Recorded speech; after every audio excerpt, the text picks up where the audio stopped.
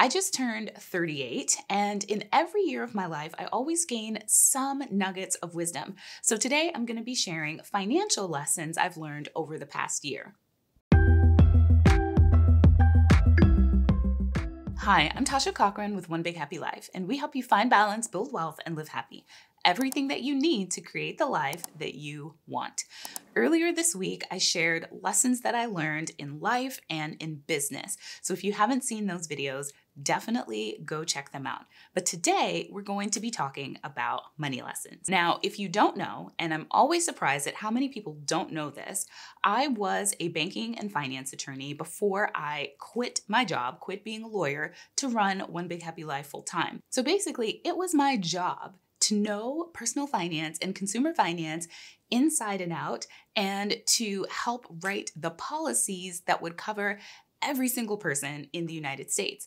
So when it comes to personal finance lessons, it's often I often don't encounter just brand new things, right? Because personal finance tends not to change that much from year to year. It's just, oh, well, is there a new type of financial product out there? But what has happened over the past year? The coronavirus and quarantine, a global pandemic. And so I have learned a few personal lessons that I'm excited to share with you. And this whole thing has reinforced some general lessons that we've been teaching about personal finance this whole time. And so I really wanted to talk about those too, because it's just really timely right now. The first lesson that this past year has really hit home to me is the importance of knowing how to make money beyond traditional employment. When the coronavirus hit and so many people were quarantining, either because it was required or by choice, a lot of people lost their jobs. And so many people have no idea how to make more money beyond their traditional employment. And what that does is it exposes you to extra risk, because it's really hard to learn how to go out and make money when you need to make money right now, when you're already in panic mode. So every single person, especially going forward, really should understand the different ways in which they can make money, because there's a huge economy of people, the gig economy is what it's called, who are able to go out and freelance or be a sole proprietor, a contractor, using their skills to work for another company. So I'll give you a quick example. So my company is One Big Happy Life. We have contractors that we work with, and we also have employees. And in my last video, the business lessons I learned, I talked about how I hired too quickly and had to fire the person because of my mistake in not knowing the role that I was hiring for and making sure that the person had the skills that I needed. And so someone actually reached out to me on Instagram saying that she was an HR professional and that she would love to help me out in the future if I ever wanted to, when I was ready to hire again, she could help me hone the job description so that I could make sure that I'm hiring the right person and onboarding them in the right way. And so this is someone that works at a traditional brick and mortar company. And so she's found a way to use her skills and reach out to where she can use those skills in a different way. And every single person needs to know how to do that. So even if your skills currently rely on you being in person, I think that you should look for ways to pivot your skills, look for ways that you can apply it in a digital way, or acquire new skills that will allow you to continue to make money even if you're not able to go somewhere. So I think every single person should have that, because even if there's not a pandemic, let's say you just want to move. Let's say you just don't want to live where you are anymore. But then you're stuck because, well, this is where my job is. So now I've got to wait and find a job in this specific area before I'm able to move. But if you know how to make money in other ways, by freelancing, by being a contractor, and specifically online, so where you're location independent, then you can move wherever you want. So this just gives you so much more freedom in your life, so many more options, and it reduces your overall financial risk. The second lesson, which ties into the first lesson, is the importance of having multiple streams of income. So many people right now are worried about what they're going to do if they happen to be in the 30% of people that are downsized because of what's going on with the economy right now. Whereas if you have multiple streams of income coming into your house, and of course you make sure that your expenses aren't completely matching your income, so you have some flexibility there, then that gives you that cushion. So multiple streams of income can look very different in different families. So sometimes just having two breadwinners is enough. So two people in two different industries, maybe only one of you gets laid off. But also having a side hustle, having your own business, like being able to, like we talked about in number one, use the current skills that you have to generate some extra income, and knowing how to do that so that you can weather whatever happens with the economy, right? Lesson number 3, and this is a personal lesson that I learned, is the importance of having access to multiple types of credit at any given time. So Joseph and I do have multiple credit cards with high credit limits, and so we have access at any given point in time to over $100,000 worth of credit on credit cards should there be some sort of massive financial emergency, medical emergency, where we need to pay for something, and so we have access to those funds.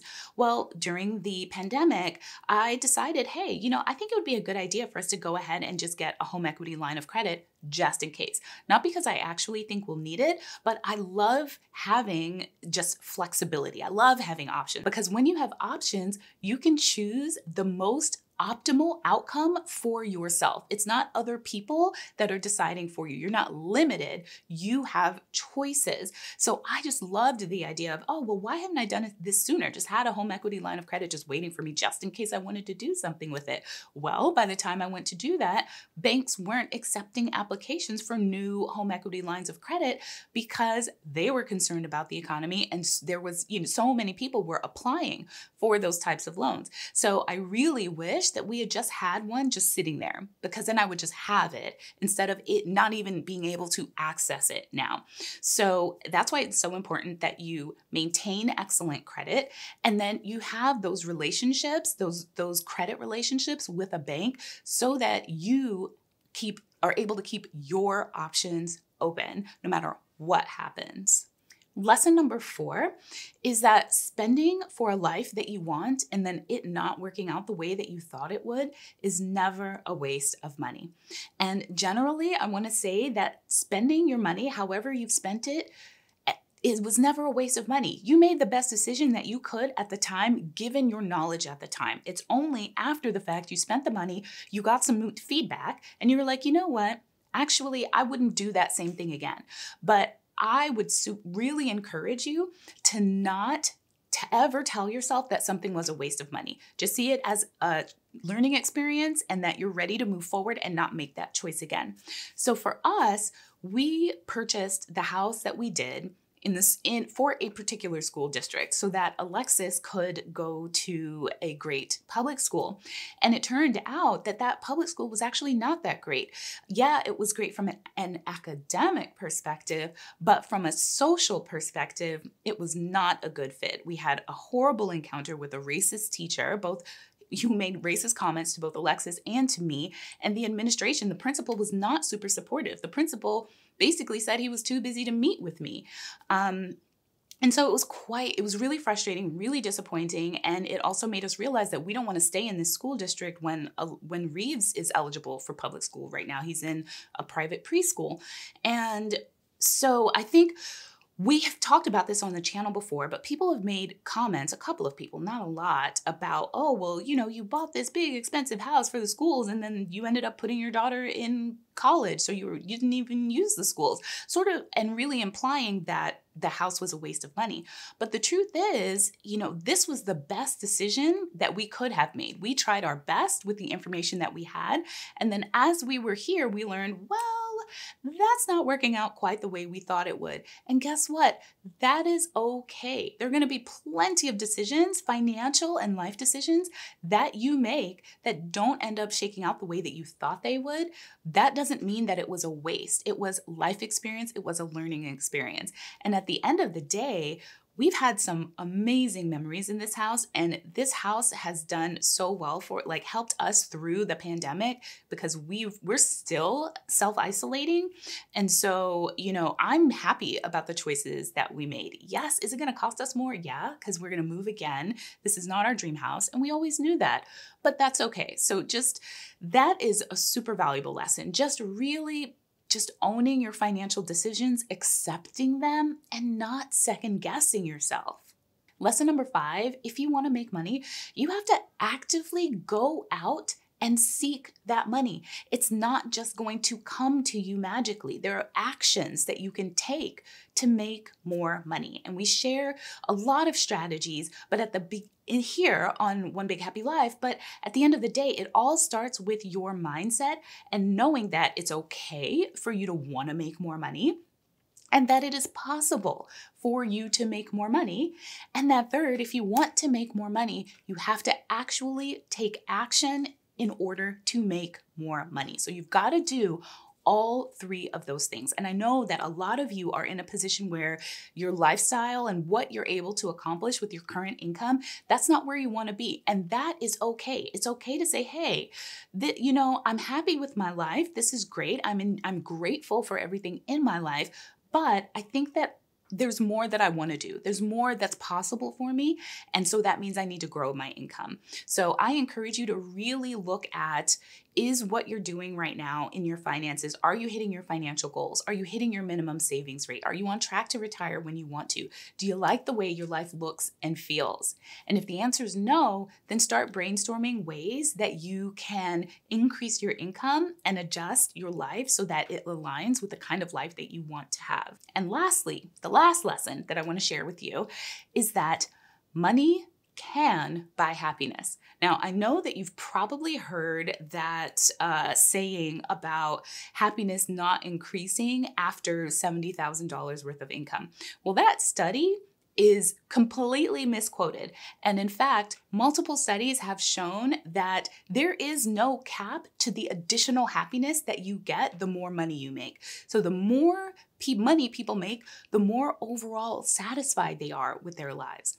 And it is just true that the more money you have, the more you can do with that money, both in your life and in the lives of others. The more money you have, the more generous you can be with your donations, the more causes you can support, the more things that you can do in your own lives and making a difference in your children's lives and your grandkids' lives, the more that you can experience the world around you, and the easier it will be for you to navigate upheavals like what's happening right now. I was reading an article today about people who lived in California in Silicon Valley, living in the city, and because when the pandemic happened, they were able to just pick up and move to a completely different place, buy a completely different house like that, because they had the financial resources to do that. And so when we tell ourselves that money can't buy happiness, what we're doing is limiting what is possible for us and settling in a place that we might not ultimately want to be. The more that we tell ourselves that money can't buy happiness, the more we're limiting ourselves in what's possible for us, the more that we're stopping ourselves from dreaming about what might be, because we're telling ourselves, well, it doesn't matter what I do, I can't actually get any happier than this. And so that's just not true.